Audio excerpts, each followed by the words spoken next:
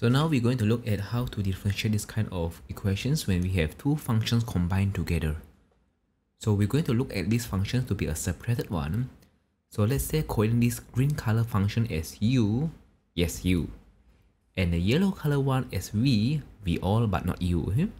So we can simplify this one as become y is equivalent to uv. So if we're going to carry out the differentiations, we're going to use the product rules. And this is what product rule tells us. They tell us that we're going to keep 1 as the original one, which is the original u, times with the another function that is the differentiated one. Meanwhile, plus with another one is the original times with the one that is differentiated. So you can think of this way. When you sitting here doing nothing waiting for us, we are going to be differentiated. So we differentiated, you waiting for us at this side. Meanwhile, when you are the one that being differentiated, we are the one sitting at the side waiting for you. So it's always Ori differentiated and Ori and differentiated. So this is the concept. But of course, we can also simplify by wording. We say that v prime is eventually means the differentiated of v functions. This is the dv over dx, and the u prime is basically just means is the du over dx, so that it looks prettier and much more simple. And this whatever that we learned today is product rules. So let us see how can we use the product rules and apply to this kind of questions. So we're going to put it at the side first for whatever is Ori, and we're going to write down whatever is their differentiations. So let's say 5x minus 7, if we take the differentiation of it, we get 5. Meanwhile, if we have something is power, we treat this one like a variables. So 2 go to the front, so we have 2 bracket 4x plus 8. But when we have this kind of situations, we're going to differentiate one more time again whatever inside. So 4x plus 8, if we differentiate it, it will have 4. So the 4 is going to times it again. This only happens when we have something expression inside and we have power outside. It means that we're going to do the one at the outside first, then only to do the inner functions. So this is our differentiated. We put it at the side first. After that, we're going to cross multiply. So it means that this will form as a couple. Like just now we say Ori and the one differentiated, and this is the Ori and this is the differentiated, is going to be the second couple. So we're going to times them together, but before this, we're going to simplify first. 2 times 4, we know we will get 8, and we are good to go. So now, we can just write down as dy over dx is equivalent to the first couple times together, plus with the second couple. Which couple go first, it doesn't matter as long as they are at one line. So after that, we are done. But we're going to beautify it. How? Can we say that 4x plus 8 and 4x plus 8? So you can imagine that this is 8, this is u, this is v. So we have 8uv plus, this is 5 and this one, the pink color is u, right? U square. So have you learned about factorizations? Yes. We know u is the common factor, right? So we can take out the u first. After we take out, we're going to cut off from the original equations. This one left with u. So this one left with 8v plus 5u. So this is the easiest way of doing. So now we have u bracket 8v plus 5u. But what is u? Hey, we know. u is basically just 4x plus 8. And what is 8v? 8v is eventually 40x minus 56. How I do this one? 8 times 5, 40. 8 times negative 7 is negative 56. So plus 5u. 5u is just this one. 5 times 4x, 20x. 5 times 8 is 40.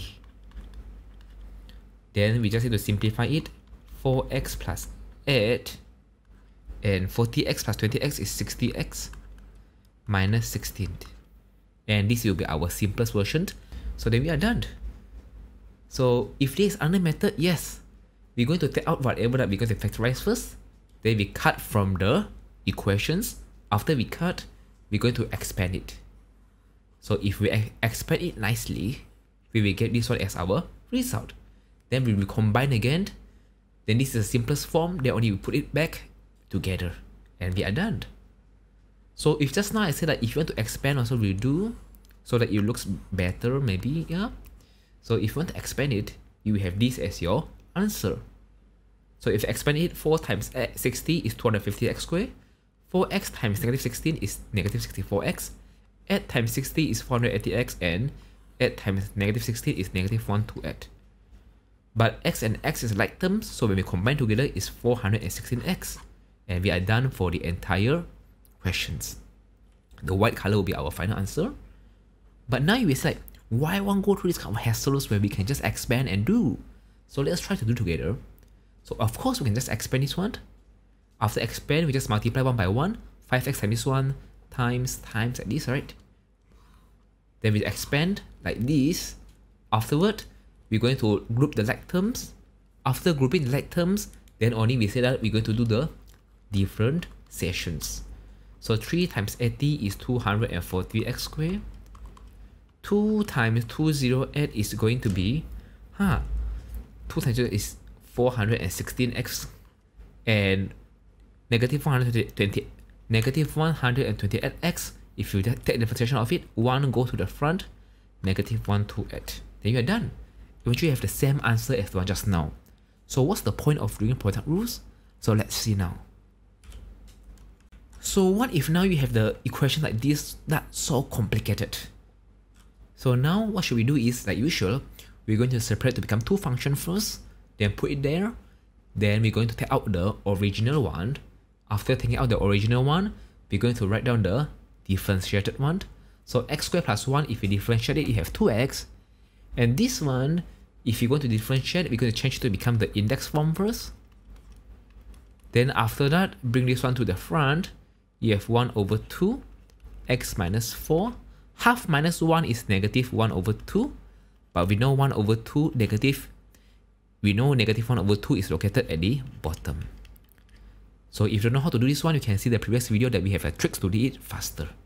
So this one is a 1 over 2 square of x minus 4. After we have 2 coupled, what should we do? We should just cross multiply it and then put it in one line. So after they are in one line, we're going to simplify it, right? We're going to just simplify it. So how can we simplify? So like just now, we can treat it as like a u, this is just v, and this is just v, right? So imagine now you have u times 1 over 2v plus 2x times v, right? So you can think this way. U times 1 is u over 2v plus 2xv. But now we have one fraction and one whole number. What should we do? If we have fractions, we know this one can be converted to fractions, it's just 1. In order to plus, fraction must have the same denominator. So this is 2v, this one also times with 2v, right? Then after that, what should we do? Since they are now have the same denominator, they can be under one roof. U plus 2 times 2 is 4. 4xv squared over 2v. So what is u? So u is just x squared plus 1. What is 4xv squared plus 4x? What is v squared? V is square root x minus 4. If we square it, we have just x minus 4. So x minus 4 divided by 2v. What is v? Again, v is just square root of x minus 4. So we know we can expand this one. So let me use other color so it's easier for you to see. So we can expand this one. We will have x squared plus 1 plus 4x squared minus 16 over 2 square root x minus 4, right? But x squared and 4x squared can be simplified together. I like it in the left hand side. 5x squared. So this one is negative 16x, right? This one is 4x times negative 4. Supposed to be negative 16x. And don't forget the plus 1 in the middle here. And the denominator is going to be 2 square root x minus 4. Then we are done for this kind of complicated problems. Let's have a recap. Once we have this form, just make sure that we're going to divide it by 1 so that this one becomes a fractions. After that, to make sure that they have the same denominators, the 1 going to times with the 1 which is 2 square root of x minus 4. Since we times it at the denominators, we're going to do the same to the numerators. But just for a reminder, when you have root of something times root of something, you will get just the whatever is inside the root. Same thing for this one. Root x minus 4 times root x minus 4 is supposed to just get x minus 4. Then after that, we just need to expand. 2x times 2, we will have 4x. And next, we're going to expand one more time again, which we have 4x squared minus 16x. After we are done with our expansions, we have the both same denominators. Now we can just combine together.